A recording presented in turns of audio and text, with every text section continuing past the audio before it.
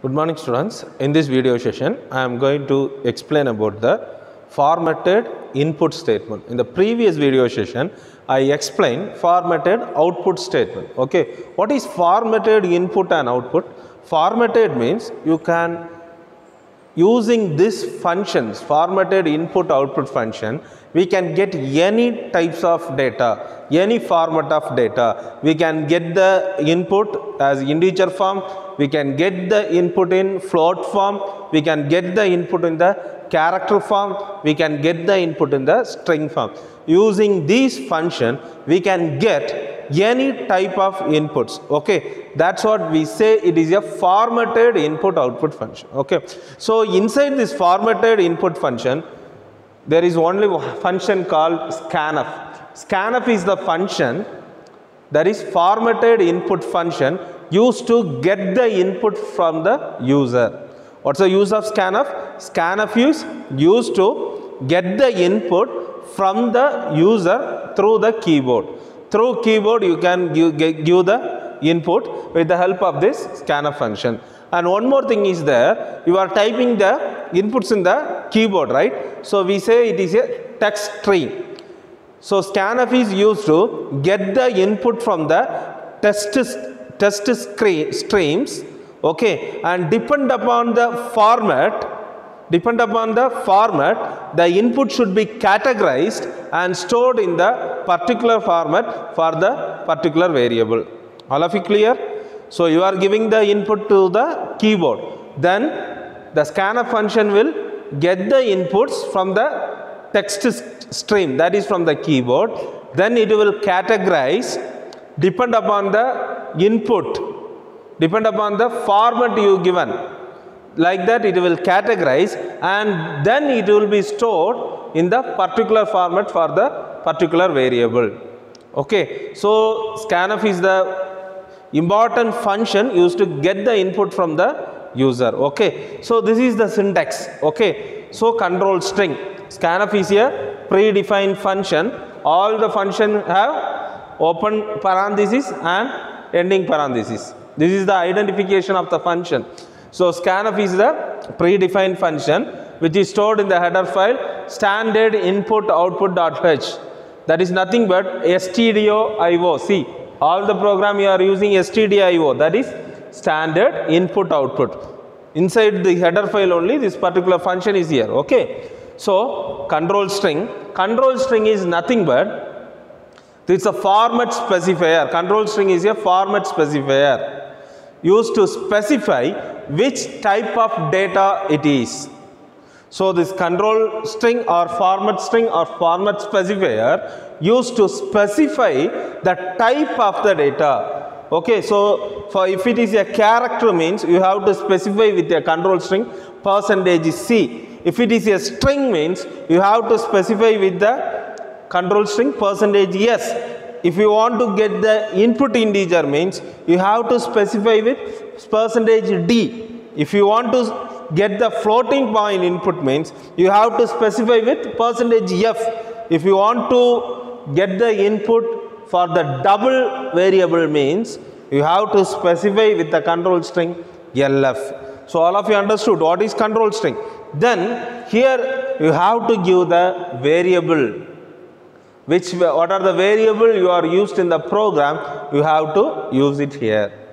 Before the variable you have to specify the ampersand. I will tell what's the reason we are specifying the ampersand. For example, first you are declaring a variable int a. At that time what will happen, inside the memory 2 bytes was allocated. Here one address is here 111. Okay, like that 2 bytes was allocated. Here any data is there? No. So using the scanf I am going to get the data. For example, scanf %D. Why I am giving %D? It is integer. Integer means %D. What's the control string? For integer %D. I am going to get the input as integer. So percentage denotes integer. You are telling to the compiler, I am going to get the input integer type, of integer type. Okay. then comma, address of A. This ampersand denotes address. What address? This address. So inside this address, suppose if you are giving that 10 means, input 10 means 10 will be stored here. For denoting this address only, we are using ampersand. All of you understood? What's the need of ampersand? The variable location. The ampersand denotes where the value is going to store. What's the need of variable? What is this A? A is a variable. What's the need? Used to store the value. So variables are used to store the value. So each variable have one address in memory. For denoting that address only, you are putting ampersand. All of you clear? So this is the way you have to get the input. All of you understood? Then here also we can use the width. Like your printf statement, here also we can use the width. But here, while you are using the width of the input, you must be careful. I will tell the reason. For example, int A equal to 1234. Okay, this is the value.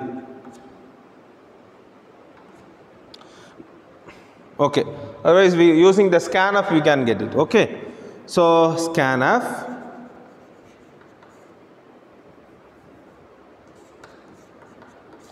percentage 2D comma address of A. So here you are giving the input 1 2 3 4 5, but here what's the width? So what the width here? 2. Your width is 2. So width denotes maximum limit. Width denote the maximum limit of input. So here the maximum limit is 2, but your input is 5 in numbers. 1 2 3 4 5. Now what will happen? It won't take this 3 4 5. If I print the A means print percentage D comma A means you will get the output only 1 2. This 3 4 5 should be skipped. What's the reason? Because you are giving the width size is 2. The precision or width size is 2. So while using the width in the scanf statement, you must be careful. Okay, now we can see with one example, so you will get the clear idea. So first, here, see this program. What's the need of this hash include? Hash include means it's a preprocessor derivatives used to link the predefined functions in your program. Which predefined functions? The functions which is present inside the stdio, that is standard input output.h. Inside the standard input output.h header file, lot of predefined functions are there. All the predefined functions you are including in your program. Okay, all of you clear? Similarly, hash include conio. What is conio? Console input output.h. That is the black screen, output screen. Functions will be stored inside the header file conio.h. Then what's void main? Void main is the starting position. So all the C program must have one main. Okay, what is the data type? Return type. So main is the starting position of the program. So here inside this void main, what is here? Curly brace is there, right? What is this curly brace? Curly brace denotes the starting position. Okay, this curly braces denotes the block of the program or starting position. Okay, so this curly braces only determine the scope from where to where we can able to use the variables. So here what are the variables are there? A is one variable, B is the another variable, C is the another variable. Totally 3 variables. I can use these 3 variables from here to here. From this position to this position, I can able to use these 3 variables. So this curly braces denotes the scope of the variables, from where to where I can use. Okay, so here I declared 3 variables. What are the type of the variable? Here A is the integer type. Here it's 1 to ends with the semicolon. What is this semicolon denotes? The semicolon is called as terminator.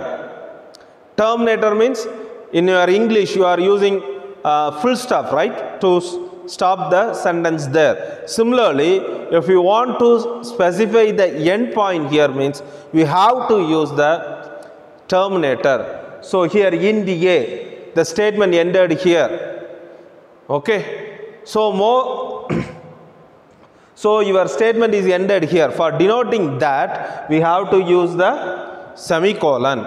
Again float B, semicolon. So B is the data type, belongs to float. Similarly, C is the variables, belongs to character. So here all the lines I am using the semicolon, right? The further upcoming videos I will explain where you have to use the semicolon and where you should not use the semicolon. Semicolon denotes the end point. If you are using if, while, function, there you are not supposed to use the semicolon. All the other places you have to use the semicolon. So why I am not using semicolon here? If I put the semicolon here means your program ended here itself. It won't check these all parts. It's wrong. Here main is the starting position. That's what I am not using the semicolon. But here I am using the semicolon. Why? The statement is ended here. Int A, float B. So totally 3 variables. This part is called as variable declaration. Then clear screen. What is clear screen? This clear screen is present inside the header file conio.h. Clear screen is nothing but in the output screen, if any document is here, any content is there, it will clear, so that you won't confuse with the old data. That's the reason we are using clear screen. CLR SCR of clear screen. See, this is a predefined function, but I am using semicolon here. Why? It's ended here. Okay. Then scanf. I already explained how to you will get the input. Here how many variables are there? 3 variables. So 3 control string you have to use. This A belongs to integer, so %d. This B belongs to float, so %f. Then this C belongs to character, so %c. And please keep in your mind, you are not supposed to give the space at the end. Here if you are give the space means it won't create the issue. Here no, it won't create the error. But if you are giving space at the last, it leads the error. So please keep it in your mind. No spaces will be allowed at the end of the control string. Okay. So here I am using space. Here not, it won't create any problem. If you give space here, at last if you space here, it will create the error. Okay. So first %d for integers, then %b f for float, %c for character. Then address of. What's the need of address? For the particular variable address. Address of A, address of B, address of C. So in the output screen you are giving 10. Then you can give space. Space 20. Then space 20.0, right? It is a float. Then space A. Can give like this. Otherwise, you can give by using enter. Okay, these 2 ways you can able to give. So here space button acts as the end of the input. See, after 10 I am giving the space. So 10 is considered as one value. So space button is, or the enter key is used to end of getting the one input. After 20.0 I am giving the space. So this is one value. Again this is one value. Okay, all of you understood. Now I am going to print the screen. So what will happen? So now inside the A, 10 is here, then 20.0 B is here, then inside C, A is here. Okay. Now print screen. So again, while printing also, you have to specify which type you are going to specify, which type you are going to print. First of all, you are going to print the variable, the value which is present in the variable. You are going to print the value which is present in the variable A. What is present in the variable A? 10. Then you are going to print the value which is present inside the B. Which type of value is there? Float value. So 20.0. Then you are going to print the value which is present in the character C. So it is A. All of you got it? Now here I am going, then get CH. What is get CH? It's getting a character. For holding your output screen, you are using this get CH. So till you are getting a character, your output screen will be displayed. Once you press a enter button or any button, it will get the input and it will come out from the console screen. That is output screen. For that purpose, we are using get CH. All of you got it? Now here I am going to do few modification. Okay. Percentage 2D. Okay.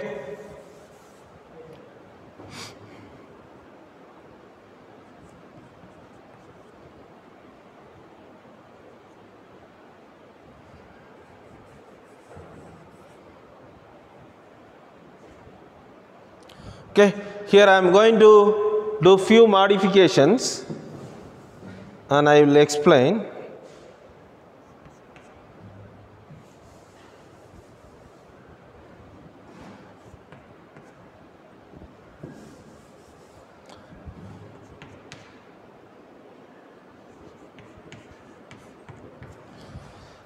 So here I am using percentage 2D. Here my input is, for example, 1, 2, 3, 4, 5.